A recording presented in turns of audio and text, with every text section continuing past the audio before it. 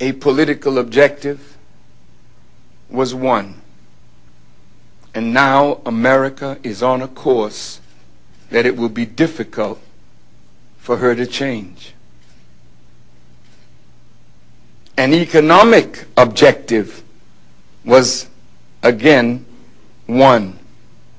The treasury of the people of America was raped.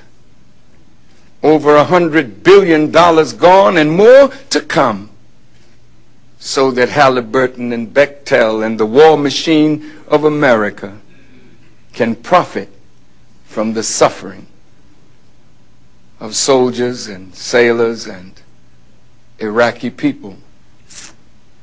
Now, Iraq has been occupied for over 1 year, and we have discovered no weapons of mass destruction. They cannot with truth tie Al-Qaeda to Saddam Hussein. If you know anything about Osama bin Laden, he is what you would call a religious zealot who saw Saddam Hussein as a hypocrite who went away from Islam to follow the path of socialism. So there is no way that Osama would have been connected to Saddam. But the neoconservatives wanted to make a case for war, and they did. And the grief of the American people was manipulated so that you would back your president in this evil misadventure. And now everything that I warned him that would come to pass is now coming to pass. The coalition is falling apart. Every day American soldiers are dying. Dying for what? No weapons of mass destruction, no tie or link to terrorism.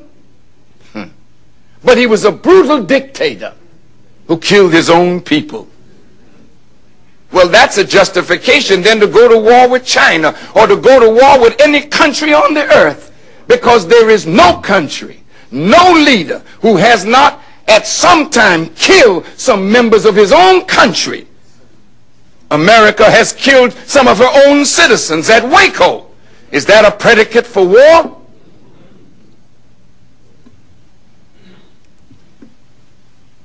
Ari Shavit, a writer for the Daily Haaretz of Israel, had an interview with some of the neoconservatives. He interviewed William Crystal and Charles Krauthammer, and I would like you to hear what they said.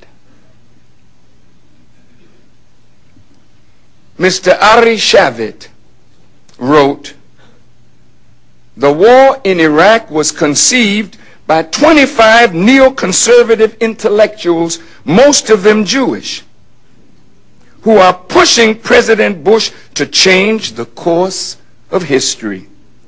Two of the journalists, William Crystal and Charles Krauthammer, say it's possible.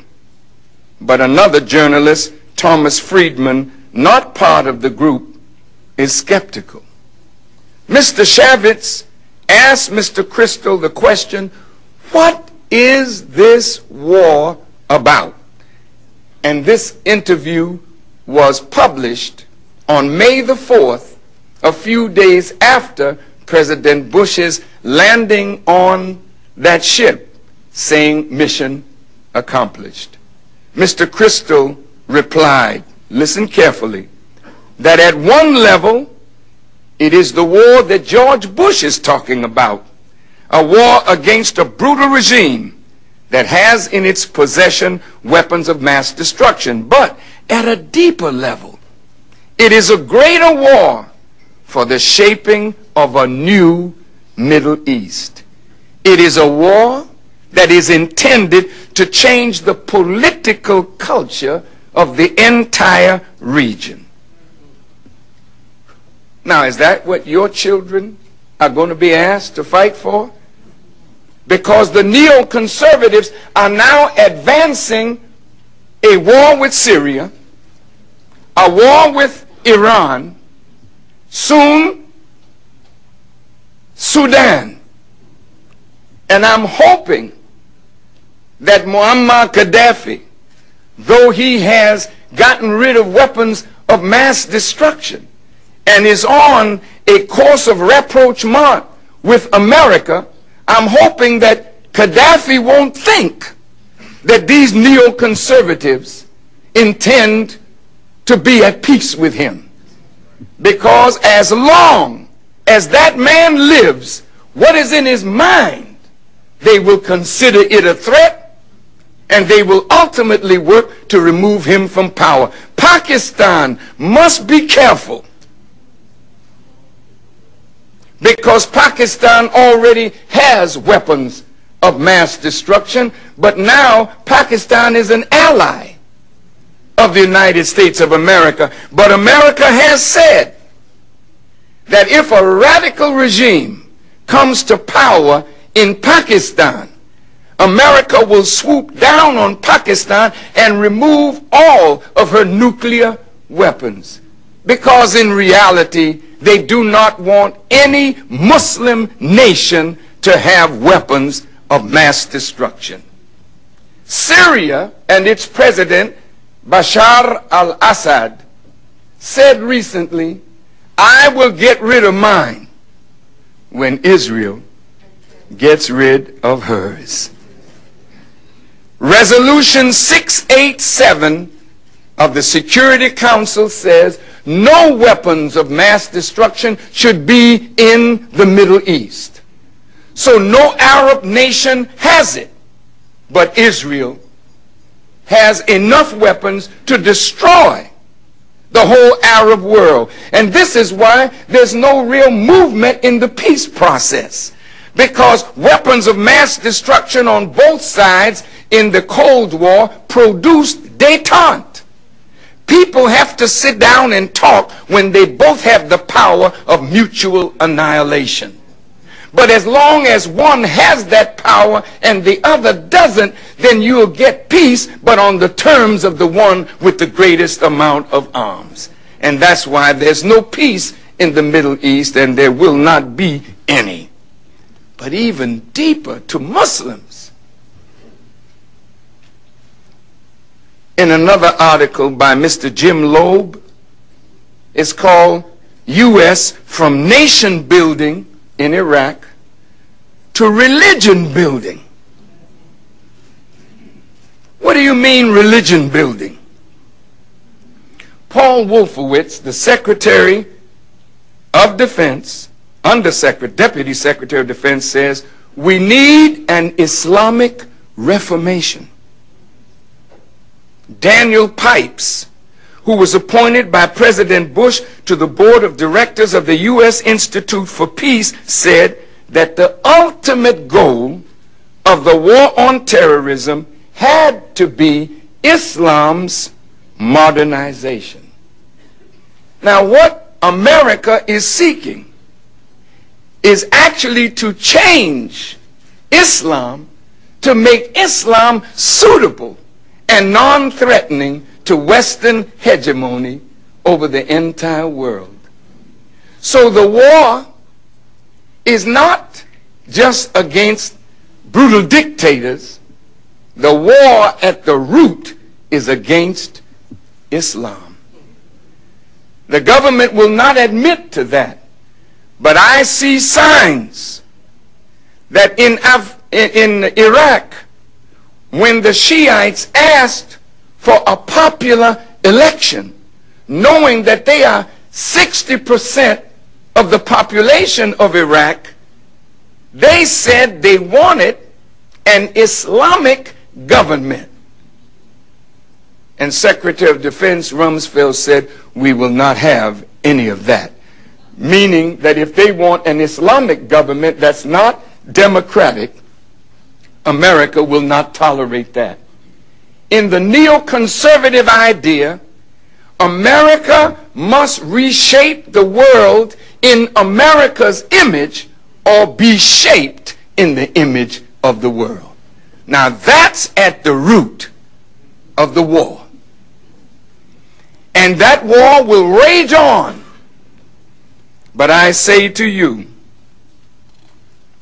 that there is no way that I, as a Muslim, could countenance my children or grandchildren fighting a war against fellow believers in any part of the world. And once the American people understand the agenda of the neoconservatives, you would be foolish to send your children to die for that which is against the best interest of America, but in the best interest of Israel. All of the agenda of the neoconservatives was to bring President Bush in line with Israel and use the power of the American military to destroy the real and perceived enemies of Israel.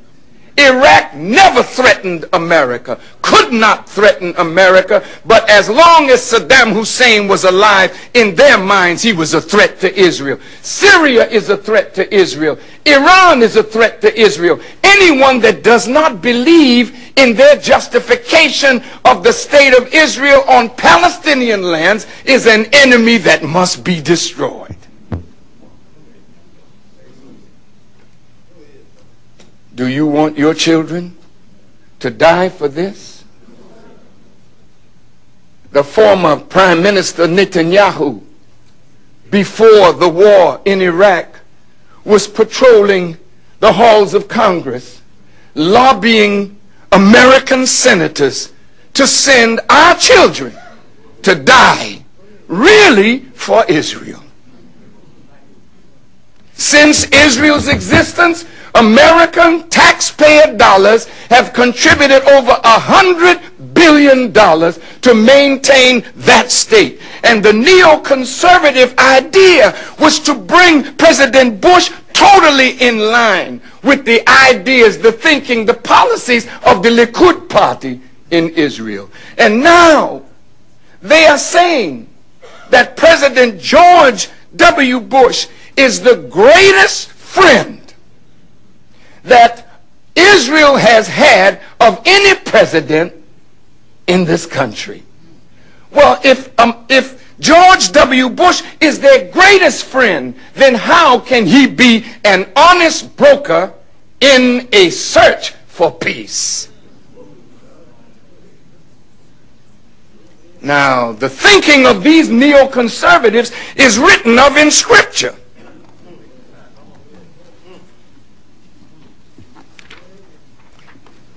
In the book of Revelations 2 and 9, it reads, I know the blasphemy of those who say they are Jews and are not, but are a synagogue of Satan. What is the blasphemy? A Jew is a noble name. A Jew means one who is in a covenant relationship with God, in obedience to the divine laws, statutes, and commandments of God. But these people claim to be Jews, but they're not in obedience to God's law. They have given a mission of evil a divine look on it. And George W. Bush has swallowed that bait, hook, line, and sinker.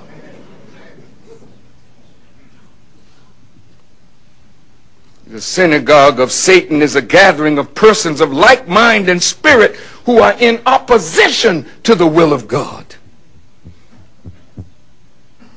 So Paul said, we wrestle not against flesh and blood, but against principalities and powers and the rulers of the darkness of this world and spiritual wickedness in high places.